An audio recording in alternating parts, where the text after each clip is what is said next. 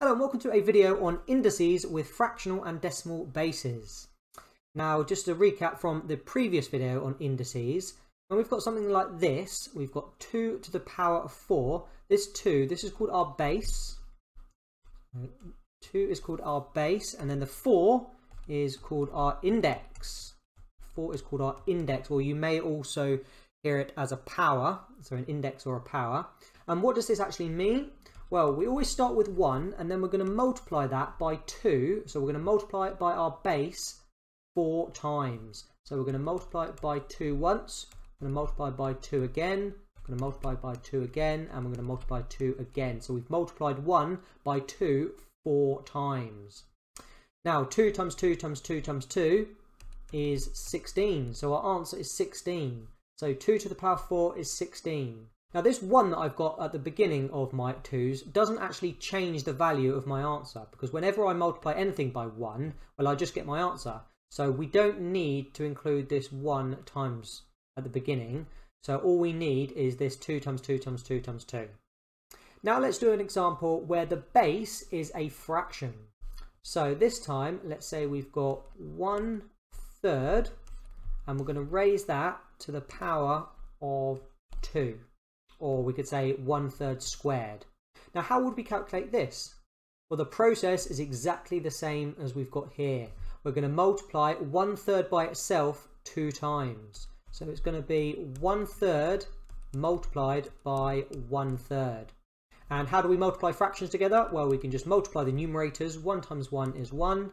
And then multiply the denominators. 3 times 3 is 9. So 1/3 squared is 1/9.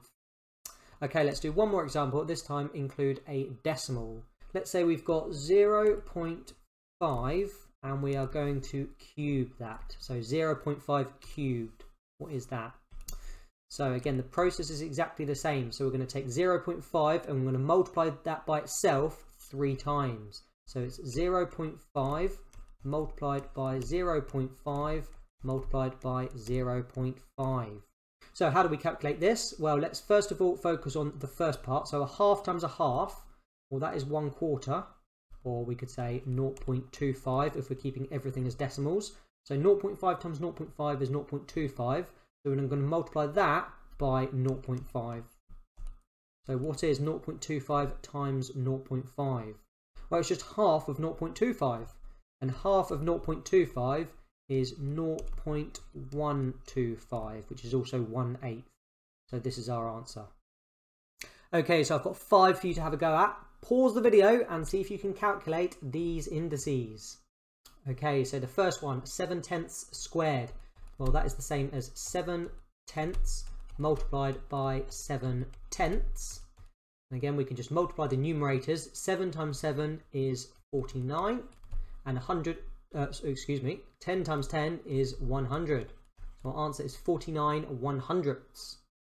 Okay, question 2, 0.3 squared. Well, that is 0.3 multiplied by 0.3. Well, 3 times 3 is 9, and I can see that there are 2 digits after the decimal. So I know that there's going to be 2 digits after the decimal in my answer. That's 0.09. Okay, question 3. 2/5 cubed. So that's going to be 2/5 multiplied by 2/5 multiplied by 2/5. So let's do our numerator first. 2 times 2 times 2, well, that gives us 8. And 5 times 5 times 5 is 125. So our answer is 8/125ths. Okay, question 4, 3/10 cubed. So there's going to be 3/10 multiplied by 3/10 multiplied by 3/10. So 3 times 3 times 3, well, that gives us 27. And 10 times 10 times 10 is 1000. So it's 27/1000ths. And finally, our last one, 0.2 cubed. So 0.2 multiplied by 0.2 multiplied by 0.2. So we've got, let's just do 2 times 2 times 2 first, which is 8. And I've got 3 digits after my decimal point in the question. So there are going to be 3 digits after the decimal point in my answer. So our answer is going to be 0.0 0, 8, 1, 2, 3. So how did you get on? Did you get them all right? If not, hopefully after I went through my workings, you can spot where you went wrong. In the next video, I'm going to do something similar, but this time we're going to have a look at negative bases. I'll see you then.